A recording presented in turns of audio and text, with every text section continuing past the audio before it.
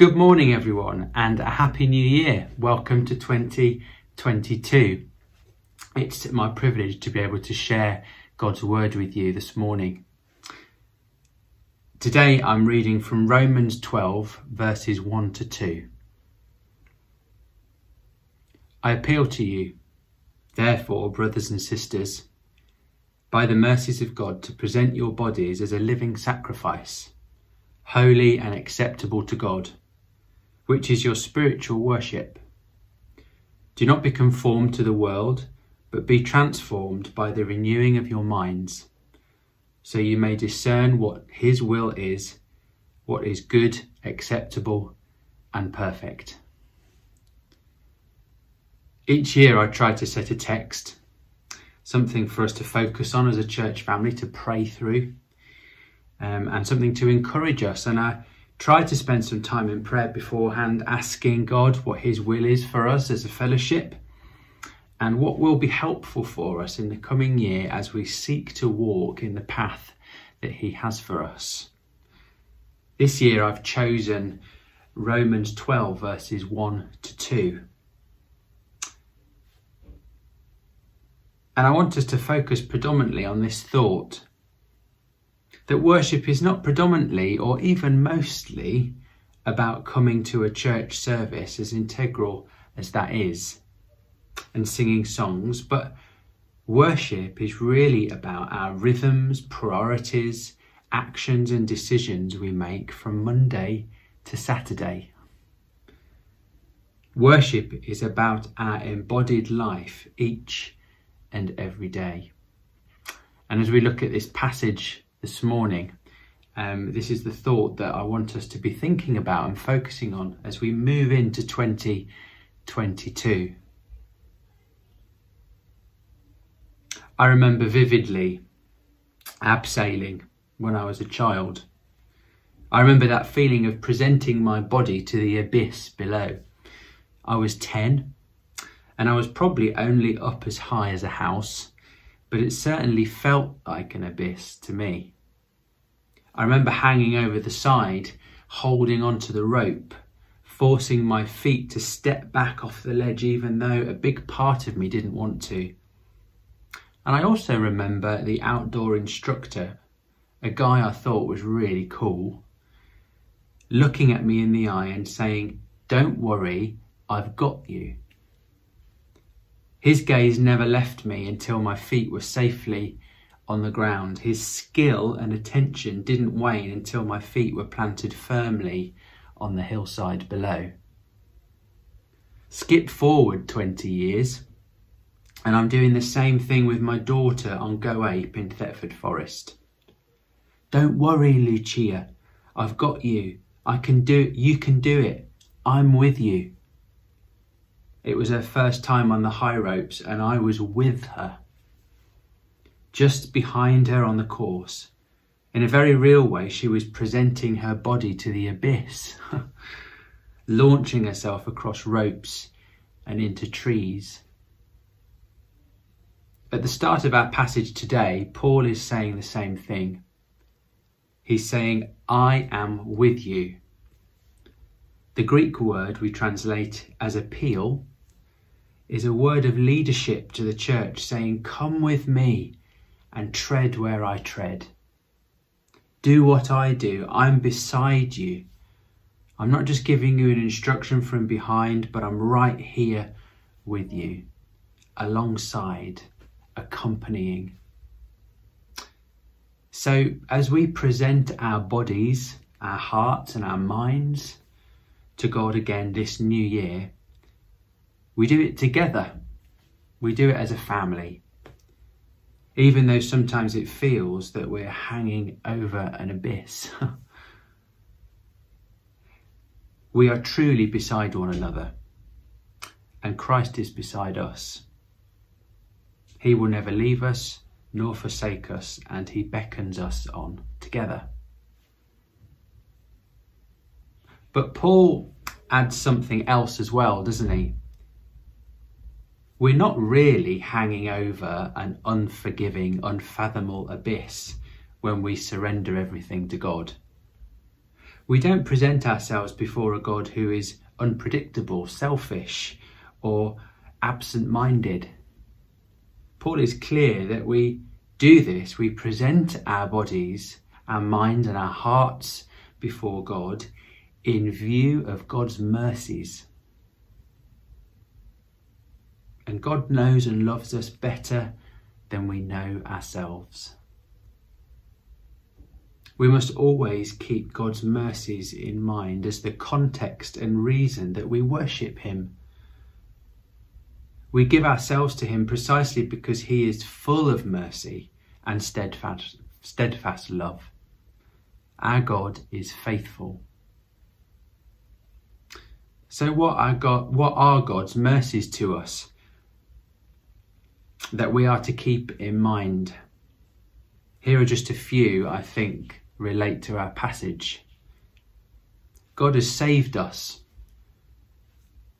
body, mind and soul. When we speak about salvation, being saved in Jesus, it means total salvation. Body, mind and soul, body, mind and heart.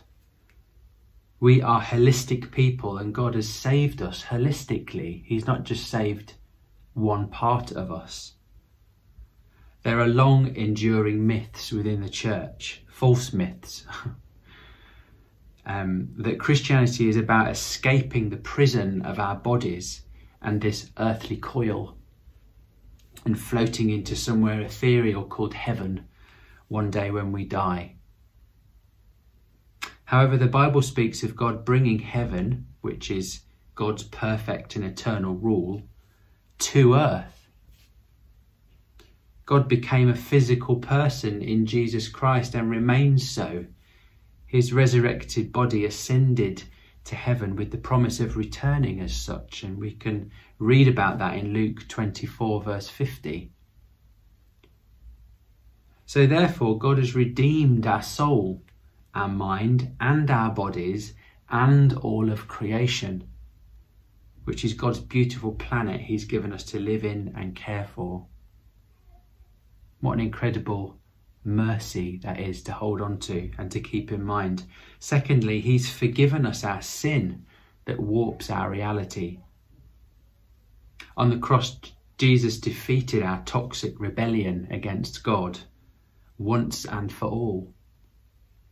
The inherent pattern of mistrust in God, selfishness, pride and ill ambition has been broken. Our sin warps how we as humanity and as individuals treat God, treat others and the world around us. It eats away and destroys our relationships. And relationship is what all of God's creation is built on and infused with. Jesus can bring us to a point where we see this reality with new eyes and then understand our part in it all. Often we're blind to this beforehand. And as we seek forgiveness and turn away from our rebellion, God forgives us, cleanses us, and we start to become a new creation in him. This is all because of Jesus. He has enabled this to happen because he paid the price for our sin. Of course, this is a process of discipleship, isn't it? A lifetime of following and becoming. We're not perfect and we all make mistakes. But the power of sin that ruled our lives and condemned us to death is now broken if we're found in Jesus.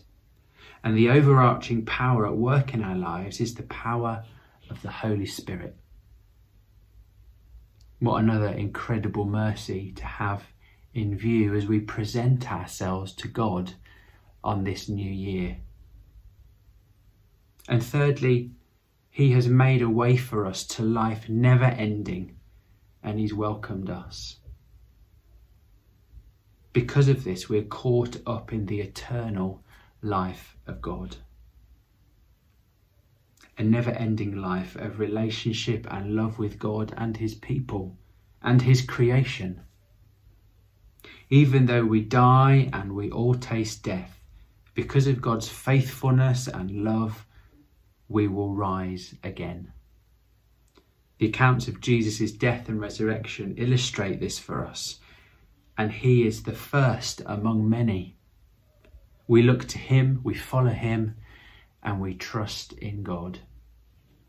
3 incredible mercies for us to hold on to as we present our body, mind and soul to God this new year. So because of these mercies, Paul urges us together to give our living bodies back to God that he created and loves. Our minds and hearts are all part of who we physically are. It's impossible to have a body without a heart and a mind or heart without a body. Psalm 139 says, "For you created my inmost being. You knit me together in my mother's womb. I praise you because I'm fearfully and wonderfully made. Your works are wonderful. I know that full well." We are indeed a complete whole. Do you know that full well today? Do you know that God has made you and that you're wonderful and that you are fearfully and wonderfully made? Do you know that your body belongs to God? Try to put aside how you feel about what you look like for a moment. God made you. You bear his image. Your body belongs to him and he loves you. You're not a slab of meat that's thrown before the king. That's not the sentiment of this sacrifice Paul calls us to. But you're a person created and loved, received back into the right relationship with God of love through Jesus. If you follow Jesus and you've given your life to him, your body is a temple for the most precious thing of all, God's Holy Spirit. And he chooses to live with you and within you. So Paul urges us to present our walking around, working, sleeping and eating, thinking, feeling bodies and place them on God's altar as living sacrifices. God's direction is always life and life to the full. Some Christians think that sacrificing our lives for each other and for God means that we are therefore made miserable. Some walk around as if half dead, waiting until the day they die to enter into real life.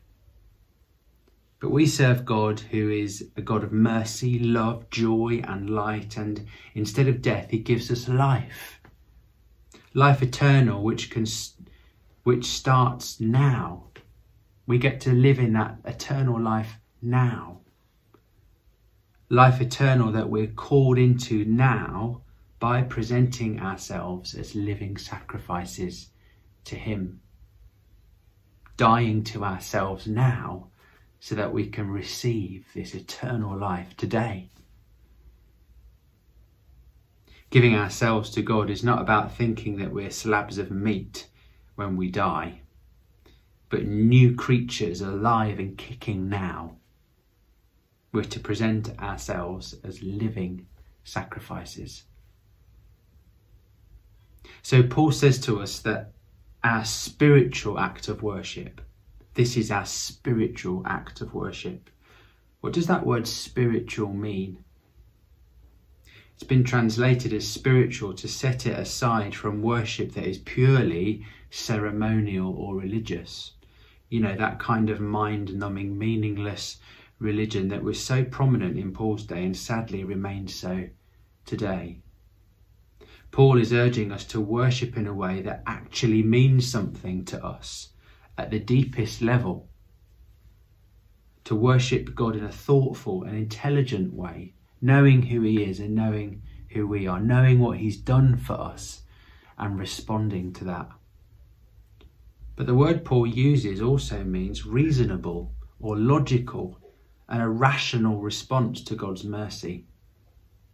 because of all that God has done and is doing for us and creation in Jesus Christ, to give our everyday life, our very bodies, our hearts and our minds to him is in fact the only logical and rational way to respond.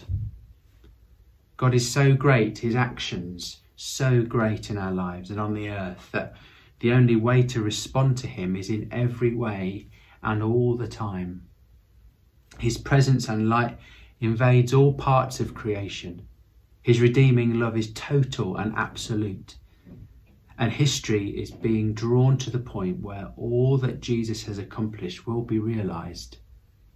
Every part of creation will one day recognise, declare and live in the truth of who he is. Revelation 5 says, "Then I heard every creature in heaven and on earth and under the earth and on the sea and all that is in them, saying, to him who sits on the throne and to the Lamb be praise and honour and glory and power forever and ever." It's the age-old illustration, isn't it? The transformation of a butterfly. How can a caterpillar transform into something so completely different? How can one thing change so dramatically yet still be itself? Actually, the word Paul uses when he urges us not to be conformed but transformed is metamorphosis, to change completely. Paul urges us not to be conformed to this age. It's translated as world, but it doesn't carry the negative connotation towards creation as we might suppose. But Paul urges us not to be conformed to this age or to the culture that surrounds us. The Message version puts this part of our passage wonderfully. It says, "Don't become so well adjusted to your culture that you fit into it without even thinking. Instead, fix your attention on God. You'll be changed from the inside out. Readily recognise what he wants from you and quickly respond to it." It's not hard to understand that the world of humankind around us is intoxicating. Yes, there are many, many good things about it, glimpses of what we should and could be, pregnant promises of what we will one day be because of Jesus. However, along with it comes humanity's fear, greed, false standards, pressures, ill ambition, control and corruption. All these things seek to conform us into a certain image.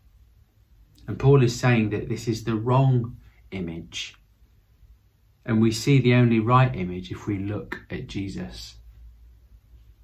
Our lives, our bodies, our minds and hearts are destined for much, much more than mere sponges that soak up the latest fear, anxiety, trend or cultural fad. As we follow Jesus, we're journeying further into his kingdom, a kingdom which will one day be all and in all. And we are becoming defined by who he is. There's a tension here though, isn't there?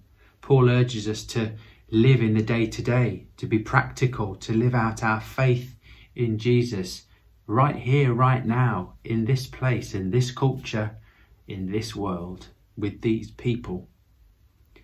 Yet he calls us to be aware that we must make a choice to follow Jesus.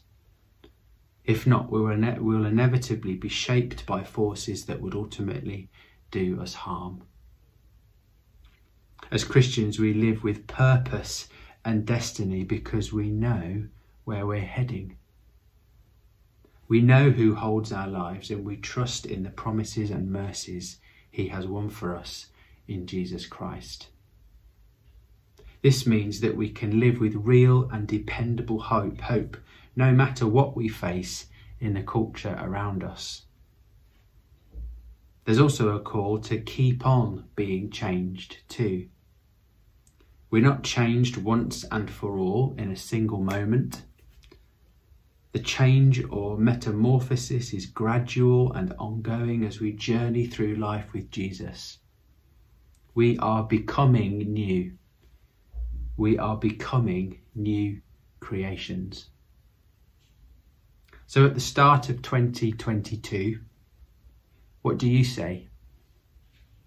Is it time for those of us who haven't given our lives over to Jesus before to do it for the first time? Maybe this is the year for you. And is it time for those of us who have been on the road for a while, who are on the journey already, to rededicate ourselves, to keep on keeping on? Whatever place we're in today, let's start 2022 with a big yes to Jesus.